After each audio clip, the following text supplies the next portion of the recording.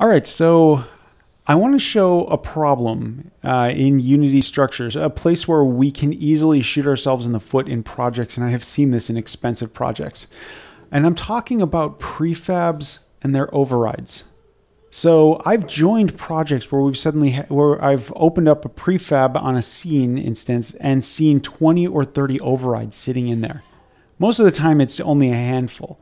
But the question is, this override for this box collider, for setting it to isTrigger, is this supposed to be part of the instance, or is it supposed to be part of the prefab?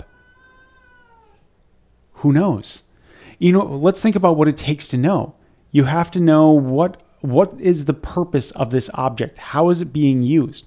What is the purpose of the prefab? How does it generally get used? What are the feature requests that have come in to make alterations to either this specific object, this scene, this silo of stuff, or, well, yeah, those key things? You have to know all of that to be comfortable making a change after the fact to mark whether or not this is supposed to become part of the source prefab. Otherwise, maybe you are injecting something that's going to change default behavior somewhere else. And so basically, we're kind of creating spaghetti code in our Unity project organization. And it is scary when there's like 20 or 30 of these things and you're coming in as a developer, a new Unity developer on an existing project.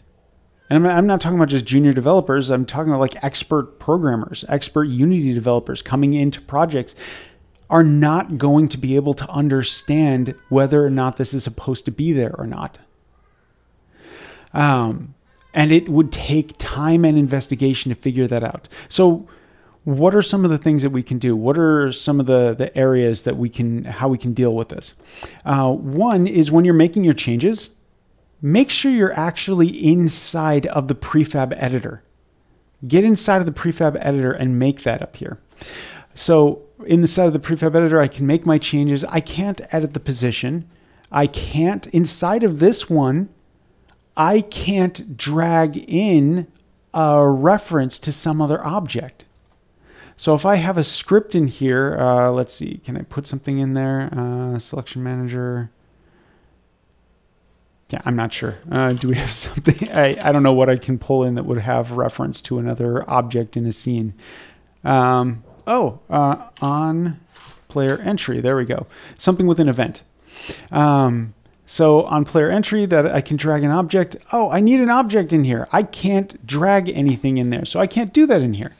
That's great. I don't want to be able to do that in here. Autosave, that's a questionable item as to whether or not you have autosave in here, because I don't necessarily want autosave. I just put this in here. I want to get rid of this object. I'm going to remove it.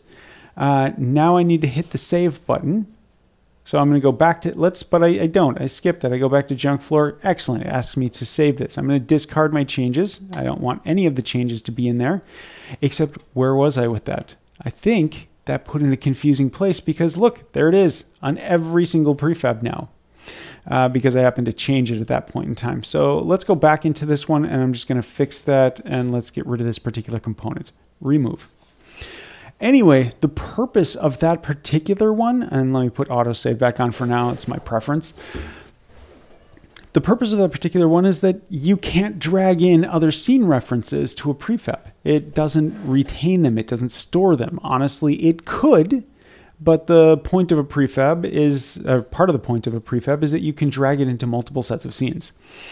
You can still serialize that stuff and bring it back and pull the same stuff back up so you can have references sitting in scriptables, and that'll be fine. But once you leave the game, it goes away. If that object is no longer there, the reference will disappear from the scriptable. Anyway, not the point of this part. So inside of here, make your changes inside of here, but sometimes you still need to work with stuff, and only leave this to make your changes to prefabs if you are making one of those changes where you have to have a reference to some other element inside of the scene that you want to make a change to.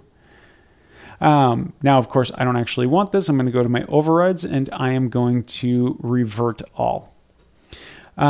One nice thing that shows up in here are changes that exist. I just want to call this out. When there are changes that show up on a particular instance of a prefab, you can see that. You see the little blue line here? If I select that, I can see, oh, look, I've got changes here. There's changes to Snap Assist. There's changes to, what was the other one? To scale. Let's go into this, click Override, Transform, changes to scale. I didn't change anything to scale, and it happens to match other ones. But this must have been one of the earlier objects. Actually, it is one of the earlier objects I added where I may have changed the scale and brought it back. So I'm going to revert this one because I don't care about that. Snap Assist. What is Snap Assist doing? Everything in here matches the standard that I put on other ones. Oh, actually, it doesn't. The fact that it exists at all is what's there. I wanted Snap Assist on everything. Anyway, so that's a good call out. I can see that it's here and I can question that. It's good to clean up your stuff just to check through, see if there's anything in there. But sometimes, again, these overrides, you don't know whether or not they're supposed to be there. And there's not line by line injection into the prefab.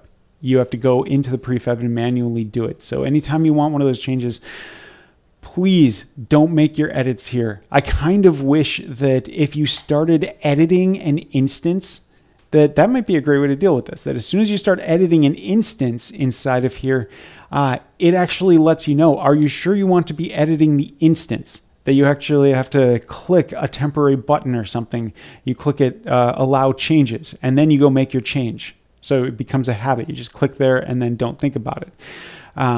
So you can quickly make your changes that are only to that instance of it. But there's no solution right now. This is something you have to think through, you have to pay attention to, or you're going to create problems where you don't know if things need to be checked in.